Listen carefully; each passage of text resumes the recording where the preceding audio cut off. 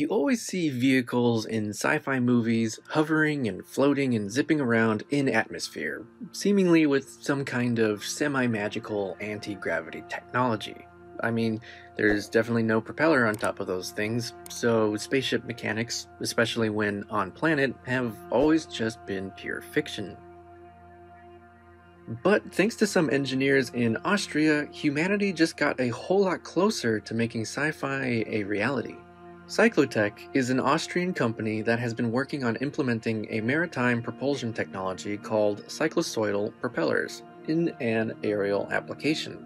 They have been working on this idea for more than 15 years, and now they've successfully done it. As of May 2024, CycloTech has conducted numerous flight tests proving their application of the technology. One of their main selling points for this tech, which they're calling CycloRotors, is for personal vehicles. And I'm not just talking about the eVTOLs that Archer and others are making. While a few years ago pitched as basically flying cars, most eVTOLs these days are pretty much just turning out to be electric helicopters but with more propellers. And as such, you're not seeing individuals purchase them, but rather the military or maybe municipalities that want to be at the forefront of innovation or perhaps attention. That's not what CycloTech is going for. They envision actual regular people buying and using personal transport vehicles that have these cyclorotors, basically the Jetsons. They argue that such a reality would produce fewer emissions. Plus, with no giant propellers swinging around, users wouldn't have to worry about accidentally taking off the neighbor's head when parking it on the driveway. A safer vehicle, at least externally, is just one benefit that using cyclorotors would have. Cyclorotors should be much quieter than traditional propellers, especially at high RPMs, due to them not having the issue that traditional propellers do, where there are different airspeeds along the blade the further out you go on it. Another benefit would be the supreme thrust vectoring.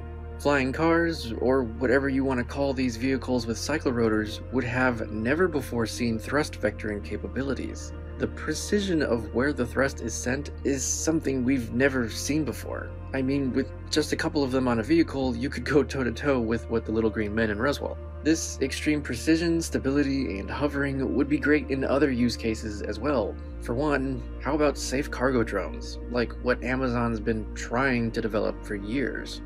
Japanese logistics giant Yamato Transport is certainly interested in such an application and is collaborating with CycloTech on a drone with cyclorotors. The tech could also be used to enhance existing aircraft. Think wind-defiant drones that need to be stable to monitor or inspect things outside, or just perhaps super fast helicopters. There's probably other uses for this tech too that we're not even really considering, maybe like energy harvesting.